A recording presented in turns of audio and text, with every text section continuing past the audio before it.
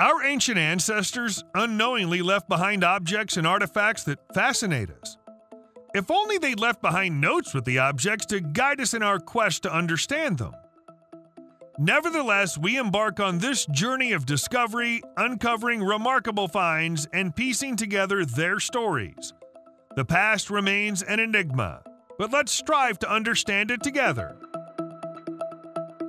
In the early 19th century, British nobles indulged in a trend that added an element of allure to their romantic affairs: lovers' eyes, also known as eye miniatures. These unique jewelry pieces gained popularity during the Georgian era and involved depicting only the eyes of one's beloved. While personal portraits had been common adornments for centuries, the focus solely on the eyes was a novelty. This trend emerged around the time of the French Revolution, but gained significant popularity in Britain, largely due to the influence of the Prince of Wales, later George IV. He was known for his numerous love interests and had his most notorious affair with Maria Fitzherbert. Despite legal and societal constraints, George showered Maria with affection, including a commissioned portrait of his eye painted by Richard Cosway, which he sent along with a marriage proposal. Their forbidden union was short-lived as George III intervened and forced the prince to marry a German princess. However, the Prince of Wales had unwittingly sparked a fashion for lovers' eyes. These intimate pieces fostered a tactile connection between the wearer and the depicted subject, creating a sense of emotional closeness. Today, only around 1,000 lovers' eyes from the 1780s to the 1830s survive. In May 2023, the Rijksmuseum acquired a rare and exquisite gold ruby red glass drinking cup crafted by Johann Kunkel, a prominent 17th century German alchemist, apothecary, and glassmaker. Dating back to around 1685, the cup showcases Kunkel's pioneering technique of adding gold to glass to achieve a deep, intense red color. Only about 20 of Kunkel's early gold ruby red glass pieces are known, making this shell-shaped calyx cup, with its unique shape, style, and engraved scene of playful putti frolicking around vines, a truly exceptional find. The cup's engraving is attributed to Gottfried Spiller, a master glass engraver known for his work on gold ruby glasses. The glass itself resembles cut stone rather than blown glass, fitting within the tradition of Kunstkammer collections that brought together extraordinary objects from nature, science, and art. The discovery that gold compounds could produce shades of red and glass was known in antiquity, but it was Kunkel who refined the process and published his own treatise on glass production. He perfected the recipe for gold ruby glass, which gained immense popularity and was considered a precious material with purported health benefits.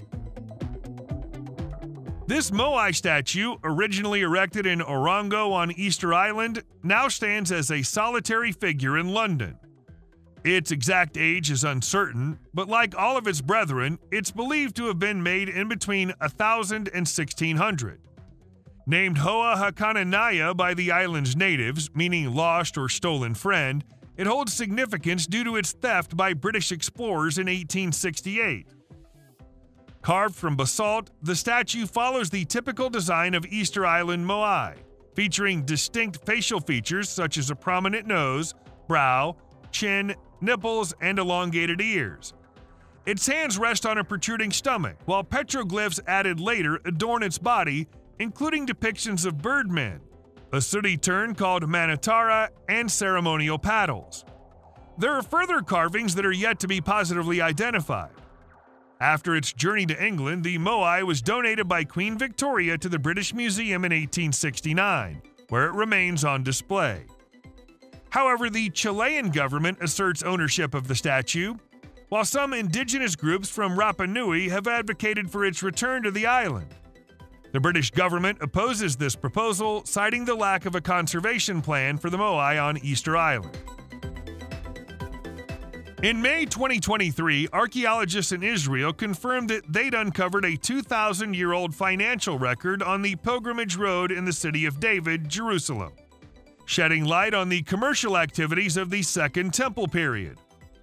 The Israel Antiquities Authority revealed that the small stone tablet likely served as a receipt or payment instruction, providing valuable insight into the daily lives of the city's inhabitants.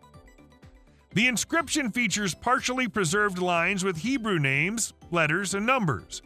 One line ends with the name Shema, followed by the Hebrew letter Mem, while other lines include symbols representing numbers, some accompanied by the letters Mem or Resh, abbreviations for money and quarters respectively. Similar inscriptions have been found in Jerusalem and Bet Shemesh, but this is the first one discovered within the boundaries of ancient Jerusalem during that period. The tablet was carved onto a chalkstone slab, which was likely originally used as an ossuary, suggesting the possibility of local trading or craftsmanship. The pilgrimage road, as its name suggests, served a crucial route for both pilgrims and commercial activities, emphasizing the importance of this discovery and understanding the historical narrative of Jerusalem.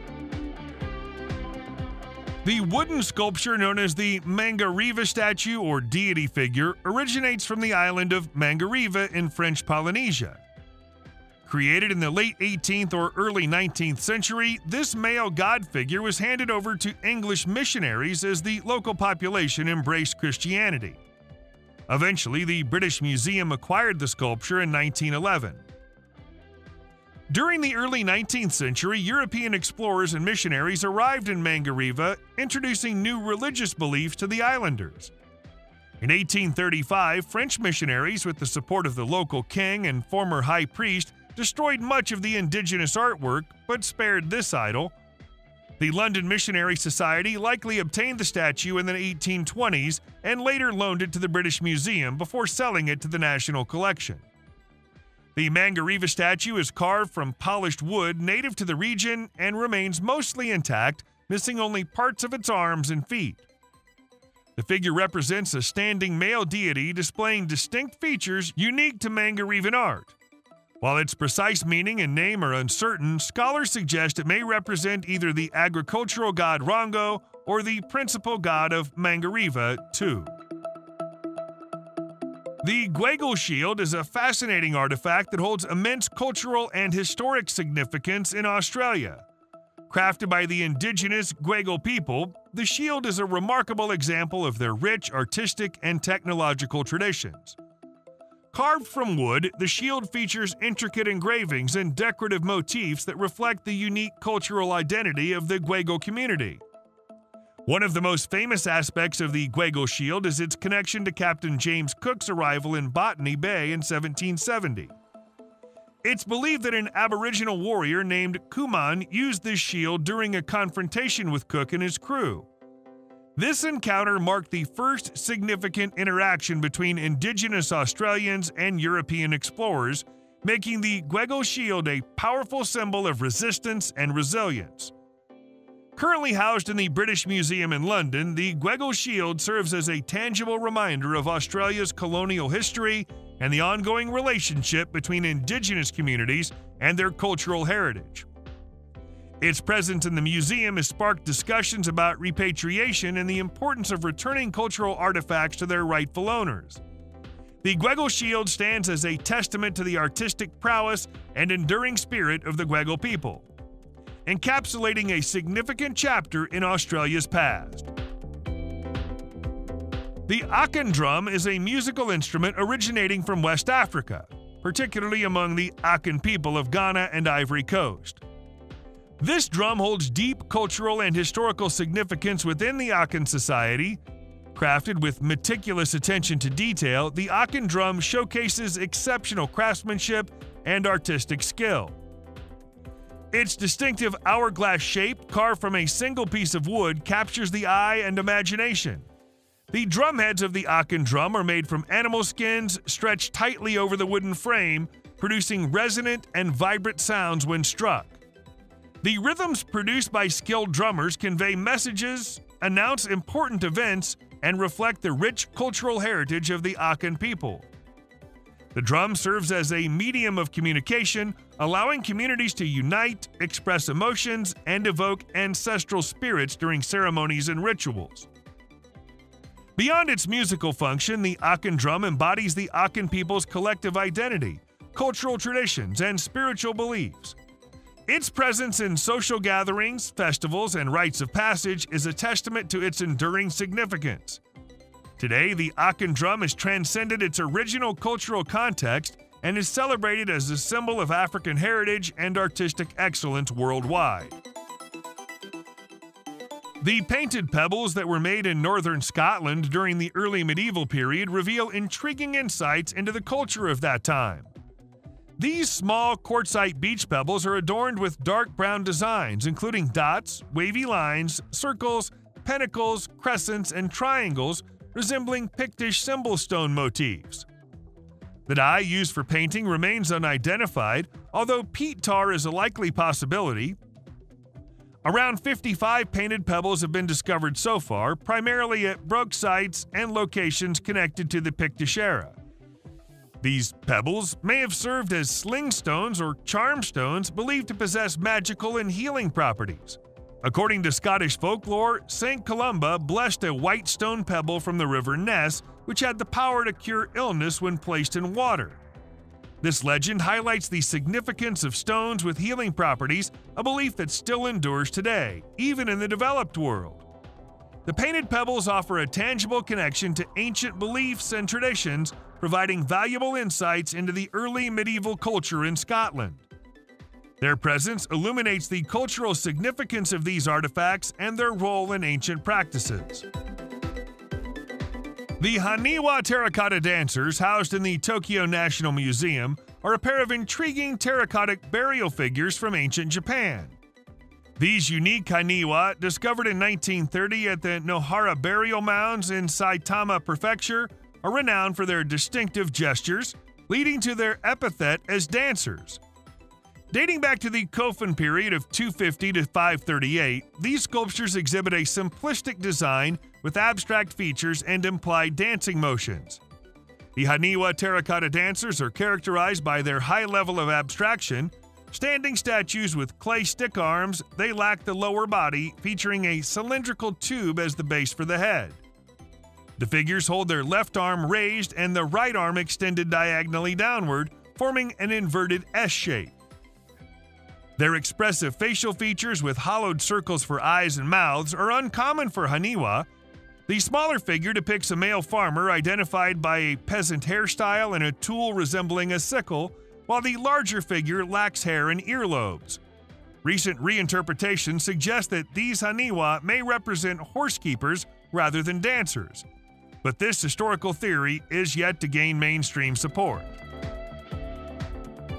A battlefield is a good place to go looking for buried treasure, but the problem with doing so is that most of the world's major ancient battlefields have already been identified and excavated.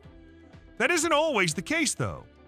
A Ming-era battlefield from around 370 years ago was found in China in early 2017, and so far it's already given up more than 10,000 items. Experts are still rooting through the things they found, but they're already very excited by this incredibly rare golden imperial seal. They think it may have been owned by the heir apparent of one of China's ancient emperors. The object comes from the Jiankao Chenyan historical site and dates back to the turbulent time in Chinese history as the Ming dynasty fell and the Qing dynasty rose. It's doubtful that anything found there during the rest of the search will be more valuable than the seal. The 3x1-inch golden rectangle with only its decorative tortoise is almost certainly the only one of its kind ever created. It may have even fallen into the hands of Zhang Xiansong, the rebel leader known as the Yellow Tiger, who led the uprising against the Ming Empire. Long before people learned to play and loved the game of chess, they played a Viking-inspired game called Nefertafel, or games based on it. While nobody knows the precise rules of this ancient board game, evidence of its popularity exists all over Europe. Here's a particularly striking Nefertafel piece that was found on the English island of Lindisfarne in July 2020. There was once a large medieval monastery on the island, but the monastery was stormed and occupied by Viking raiders in the year 793 during the first stages of the Viking invasion of Britain. They presumably brought their favorite board games along with them. As the piece is made of a heavily decorated piece of blue glass, it's likely that this was the king piece, of which the game had only one. We know the game eventually spread to the rest of Britain because pieces made from either bone or wood have been found at a variety of locations, but glass pieces are extremely rare. In fact, this is only the second example of a glass Nefertafel piece ever to be found there. To say that the Cascajal block is a bone of contention for archaeologists and scientists would be to put things mildly. To its supporters, it's evidence that the Olmec civilization divides the first form of writing in the Americas. To its detractors, it's a more modern forgery, and there's little chance that the two sides will ever agree. The circumstances of its discovery don't help. Rather than being dug up by archaeologists, it was found in a pile of debris in Veracruz, Mexico by road builders in 1990. The clay figurines and ceramics found around it have been dated to around 1000 BCE, so it's assumed that the Cascajal block, with its complex system of glyphs, is from the same historical era. If so, it would predate the written language of the Zapotec by around 400 years. Some of the symbols appear to represent animals and birds, but others are abstract and impossible to decode. The arrangement of the symbols in haphazard rows is inconsistent with other Mesoamerican systems of writing, so it may be that each symbol is an independent piece of information. The repetition of certain symbols, though, might indicate a repeated letter or word. Maybe one day we'll decode it.